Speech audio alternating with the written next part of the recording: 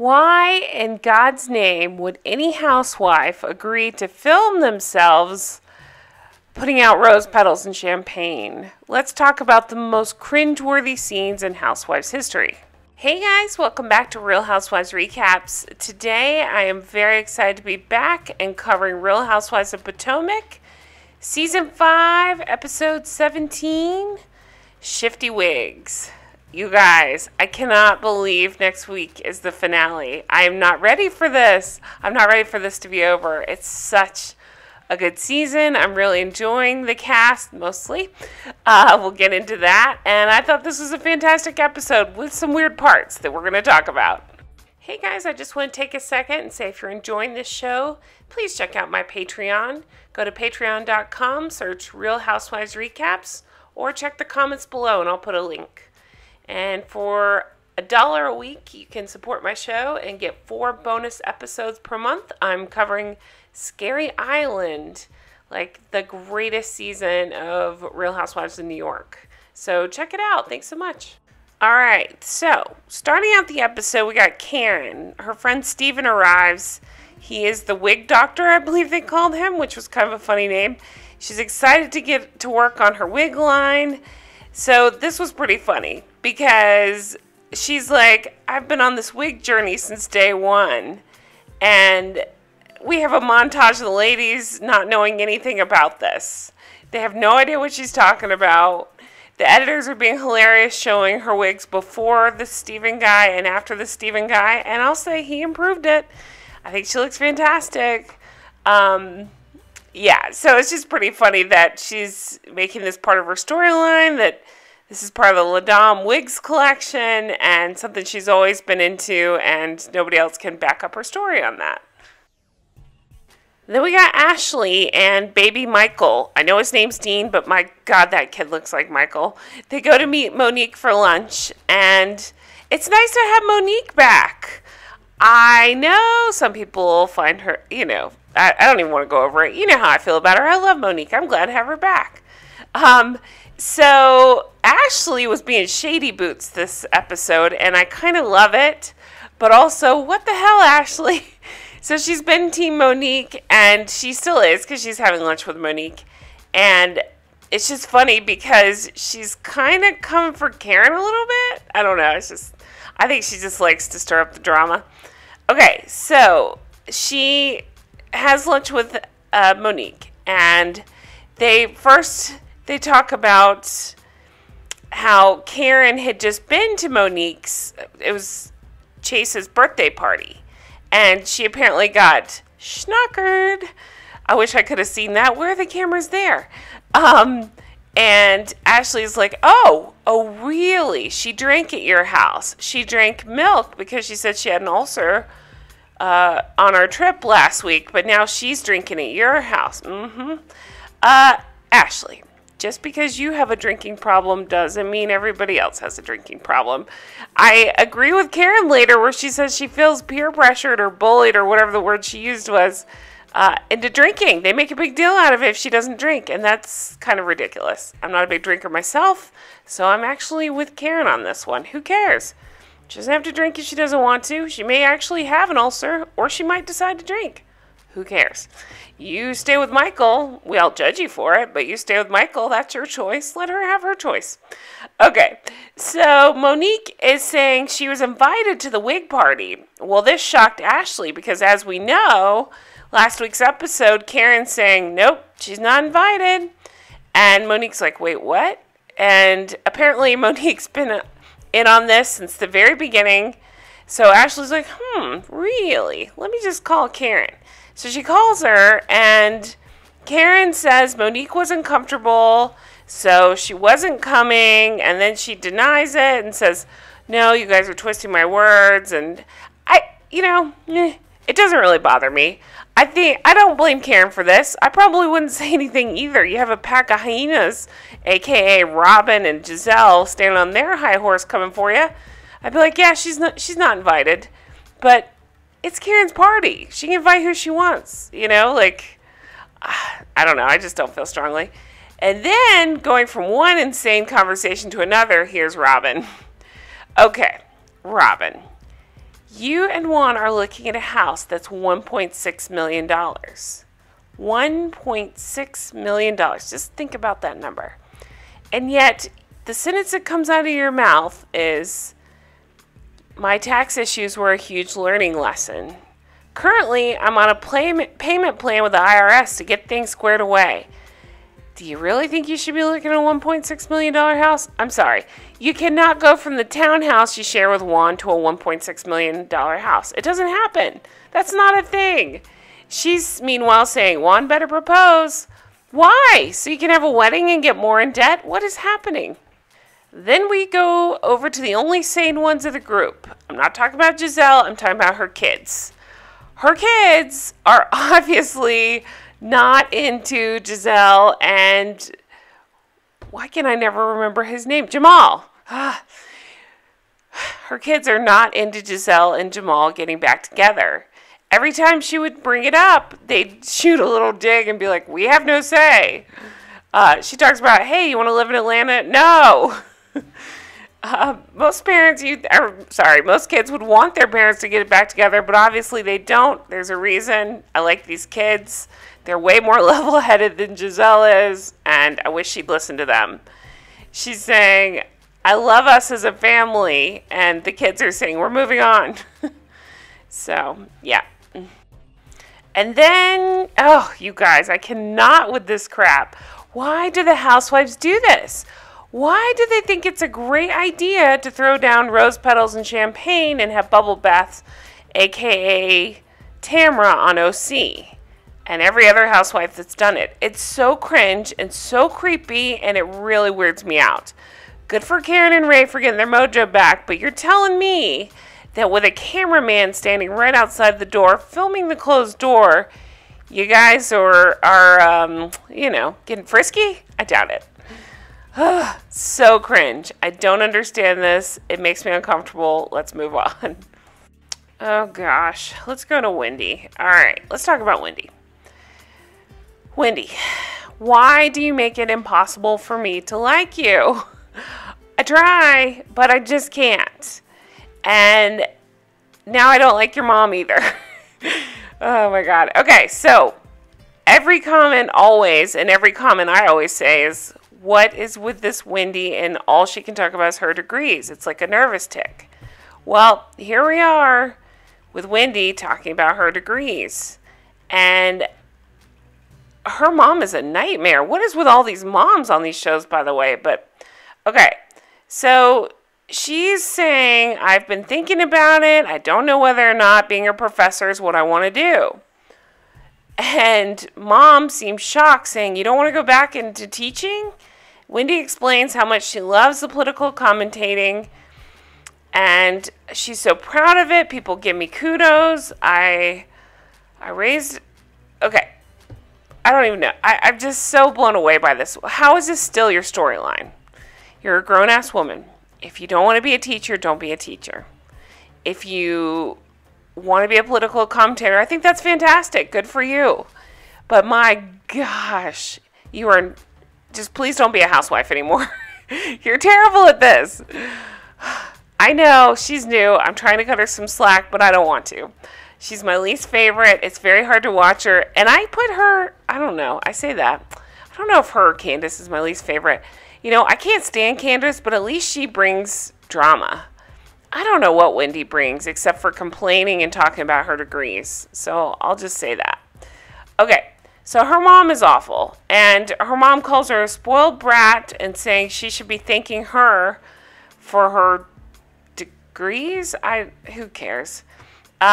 Wendy says, I feel like a lot of things I achieved in my life has been trophies for you. So that's kind of a messed up relationship, but they hug. I thought it started out feeling okay, but then it felt staged when they hug. And she's like, I'm proud of you. And Wendy's like, that's all I wanted to hear you say. Okay. I think Wendy doesn't have a storyline. So she's just like hanging on to this degrees thing. And I just can't with Wendy. When is she going to be off my TV? Moving on. Okay, so back to Gizelle and her bad decision making. She and the kids are going for a photo shoot. Her friend Cal is there. He's her friend. He's her hairstylist. He's doing her hair. This is where we find out Jamal was supposed to be there for this family photo shoot. They haven't done this in like 12 years, so they wanted to do a family photo shoot. Well, his flight from Ghana to Atlanta was delayed, which caused him to miss the connection there. Okay, here's my thinking, guys. You know, I'm always shooting straight and telling you how I feel. I think everything Jamal says is full of crap. I think he's a big old liar.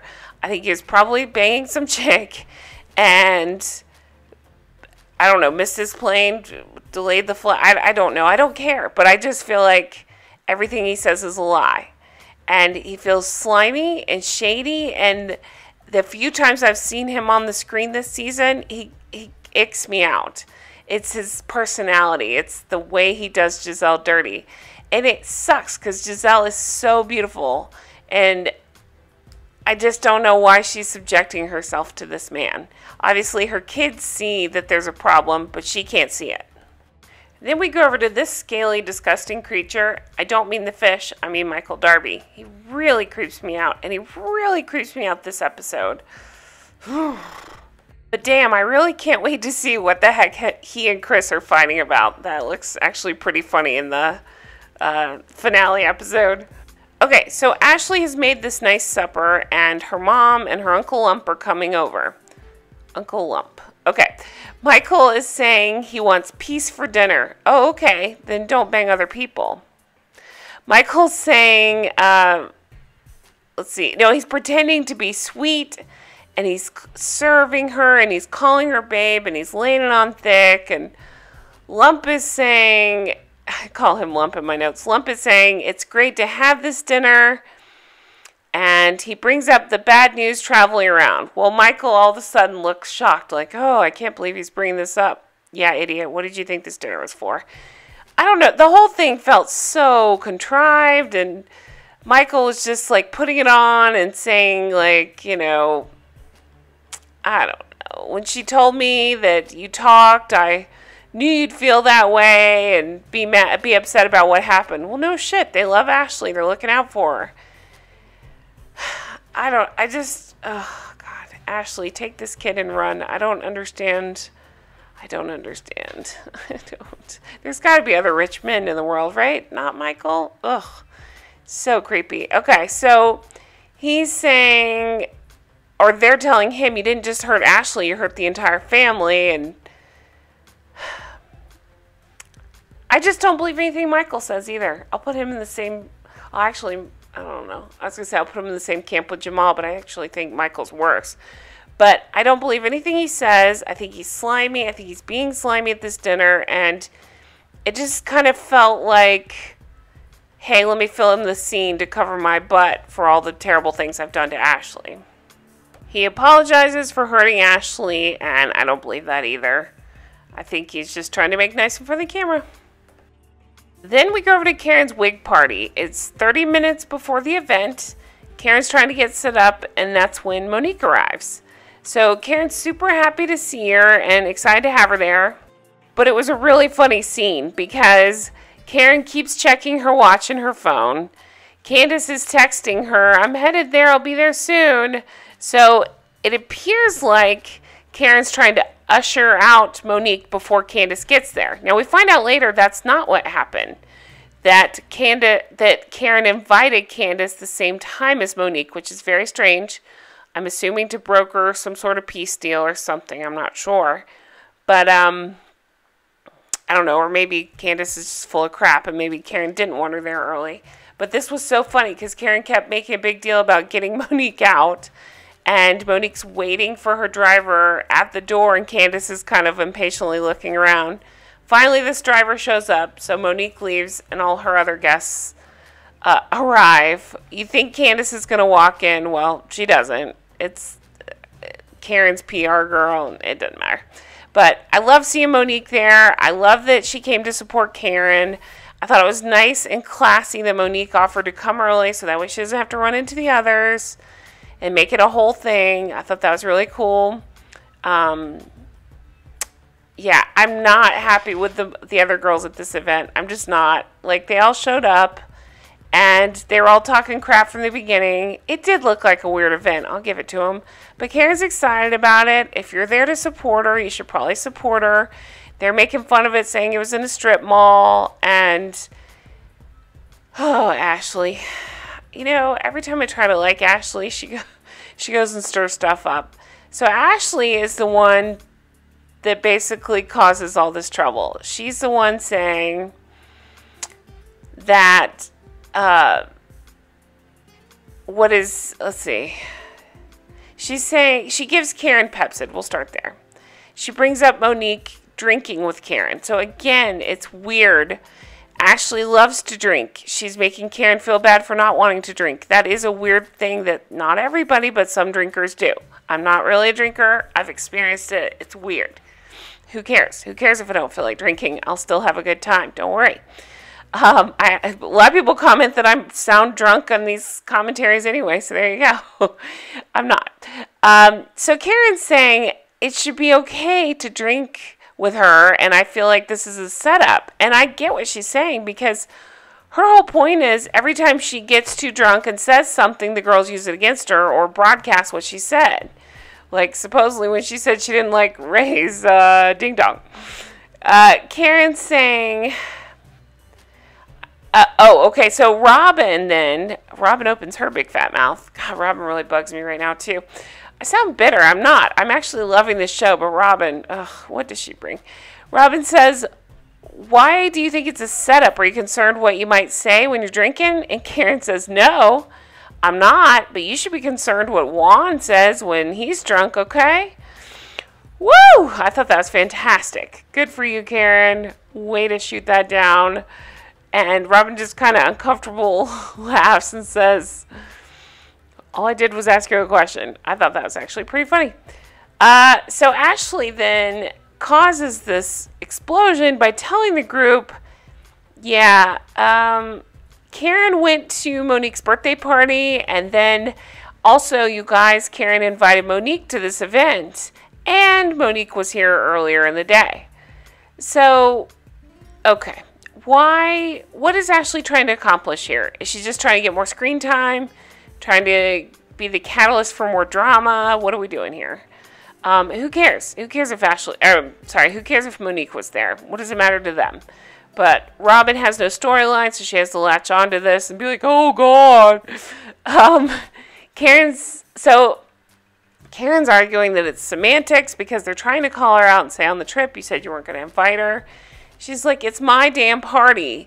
I can invite anybody I want to invite. And I say, you're right, Karen. I agree with you. Robyn's saying, well, then why isn't she here now? Well, because, Robyn, you make a big stink out of everything. She's trying to have her in and out and trying to avoid this. But Ashley had to bring it up, so here we are. Karen gets really pissed and says, screw it, I'm out. I'm going to dinner with Ray. So... that was pretty funny. She left her own event early because she was pissed. She went to a dinner with Ray. All right. Candiace reveals that Karen asked her to come early to help set up. So I don't know. I'm having trouble believing this.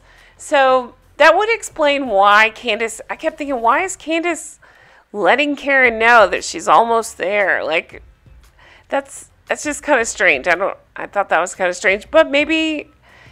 I was just thinking maybe Karen tried to broker a peace deal. Maybe she thought maybe if the two of them get there early, they can actually talk. I don't know if that's the case. It's just my hunch. Wendy has to insert herself because she's, she doesn't have a storyline when she's not talking about her degrees, and says, how are you going to leave your own party? And says, hello, welcome, thank you for coming to some bullshit. I thought that was pretty good. All right. So Candiace is saying, she asked me to come. She asked me to come early. Always with the waterworks. Just jab yourself in the eye a little bit more with that tissue. See if you can get some tears. She's saying there's something extra twisty about this knife with Karen. Okay. Candiace, anytime she talks about this fight with Monique that has been just drug out. Okay. She gets a gleam in her eye. She gets excited. She has something to get the attention for. And I don't know. She said, I look to Karen more than anything. It's hurtful. Okay, Candiace. Nope, you don't. You only listen to yourself. You don't care about anybody else. You're so narcissistic. I just don't believe that she looks to Karen to be this great mentor. I know they were friends before, but if you're truly friends, you might understand why Karen is trying to be impartial during this. You're not. So, it's just crazy. Wendy is saying she's not your friend to Candiace. So, of course, that's going to stir up Candiace. Here's the jab to the eye again. And then we get a flash of next week. And you guys, I cannot wait to see next week's episode. We have Candiace singing very poorly. What's new there? We have Robyn and Juan in counseling, and it sounds like things are tense. There's a big party where Michael tells Gizelle that Juan, I guess he tried to ask if Juan was going to propose that night, and Juan said, nah. And I'm thinking, well, he probably just doesn't want to tell you, Michael. And Giselle's like, what? I have to go check. So then we see Candiace yelling and crying at Karen. What else is new? Yelling and crying. That's her MO. And then we see a big scene of Michael versus Chris. So Michael Darby versus Chris, Candiace's husband. What the heck is going on there? That should be really interesting. I always say Chris seems way more normal than Candiace. I don't understand what they're doing together. This should be interesting. I wonder if Michael tried to grab his butt. What started this fight? I don't know, but can't wait to see it. I can't wait to see the finale. Then we go into the reunions, and I can't wait to talk about those as well. And that, my friends, is it for the episode. Such a good episode, such a good season. I'm not ready for this finale. I'm not ready for this to be over. I've so enjoyed it. But thank you guys so much for watching. I've missed you. I missed talking to you guys about this. I'm excited to be back. And yeah, check out my channel. I'm covering all kinds of shows right now. So much going on. But thank you guys for everything. Thank you for all the comments while I was away. I appreciate that. I read them all. I love them. And I just can't wait to keep going with these shows and talking about this stuff. So have a fantastic week, and I will talk to you soon. I'll be back tomorrow for Below Deck, so check that out. Take care. Bye-bye.